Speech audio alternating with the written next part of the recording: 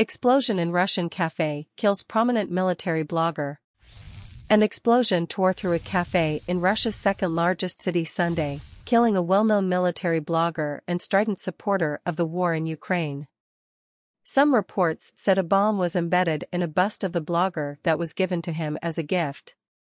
Russian officials said Vladlen Tatarsky was killed as he was leading a discussion at the cafe on the bank of the Neva River in the historic heart of St. Petersburg.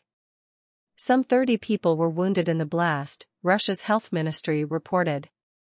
Russian media and military bloggers said Tatarsky was meeting with members of the public when a woman presented him with a box containing a bust of him that apparently blew up. A patriotic Russian group that organized the event said it had taken security precautions, but acknowledged that those measures proved insufficient. In remarks recorded on video, a witness said that a woman who identified herself as Nastya asked questions and exchanged remarks with Tatarsky during the discussion. The witness, Alisa Smetrova, quoted Nastya as saying she had made a bust of the blogger but that guards asked her to leave it at the door, suspecting it could be a bomb. Nastya and Tatarsky joked and laughed. She then went to the door, grabbed the bust and presented it to Tatarsky. He reportedly put the bust on a nearby table, and the explosion followed. Smetrova described people running in panic, some hurt by shattered glass and covered in blood. Russia's Interfax news agency reported that a St. Petersburg woman, Daria Tryapova, was arrested on suspicion of involvement in the bombing. It said that she had been previously detained for taking part in anti-war rallies. A video posted on Russian messaging app channels showed the cafe after the explosion. Tables and chairs were broken and stained by blood, and shards of glass littered the floor. Russian media said investigators were looking at the bust as the possible source of the blast, but have not ruled out the possibility that an explosive device was planted in the cafe before the event. Russia's investigative committee, the state's top criminal investigation agency, opened a probe on charges of murder. No one publicly claimed responsibility, but military bloggers and patriotic commentators immediately pointed a finger at Ukraine and compared the bombing to the killing last August of Daria Dugina, a nationalist TV commentator. She was killed when a remotely controlled explosive device planted in her SUV blew up as she was driving on the outskirts of Moscow. Russian authorities blamed Ukraine's military intelligence for Dugina's death, but Kyiv denied involvement.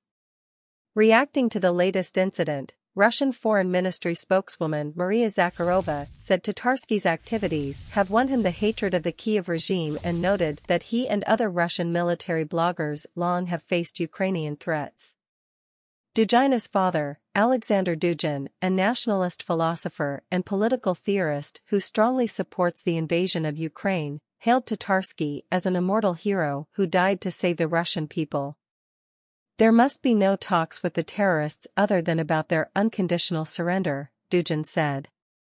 A victory parade must take place in Kyiv. Since the fighting in Ukraine began February 24, 2022, Ukrainian authorities have refrained from claiming responsibility for various fires, explosions, and apparent assassinations in Russia. At the same time, officials in Kyiv have jubilantly greeted such events and insisted on Ukraine's right to launch attacks in Russia. A top Ukrainian government official cast the explosion that killed Tatarsky as part of internal turmoil. Spiders are eating each other in a jar, Ukrainian presidential advisor Mikhailo Podolyak wrote in English on Twitter. Question of when domestic terrorism would become an instrument of internal political fight was a matter of time.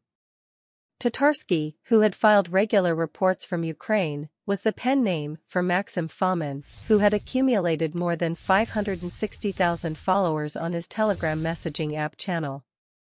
Born in the Donbass, Ukraine's industrial heartland, Tatarsky worked as a coal miner before starting a furniture business. When he ran into financial difficulties, he robbed a bank and was sentenced to prison. He fled from custody after a Russia-backed separatist rebellion engulfed the Donbass in 2014, weeks after Moscow's annexation of Ukraine's Crimean Peninsula. Then he joined separatist rebels and fought on the front line before turning to blogging. Tatarsky was known for his blustery pronouncements and ardent pro-war rhetoric. After the Kremlin's annexation of 4 regions of Ukraine last year that most of the world rejected as illegal, Tatarsky posted a video in which he vowed, "That's it. We'll defeat everybody, kill everybody, rob everybody we need to. It will all be the way we like it. God be with you."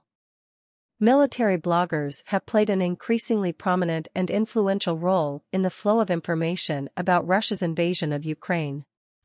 They have almost universally championed the goals of the campaign but at times criticized Russian military strategy and tactical decisions.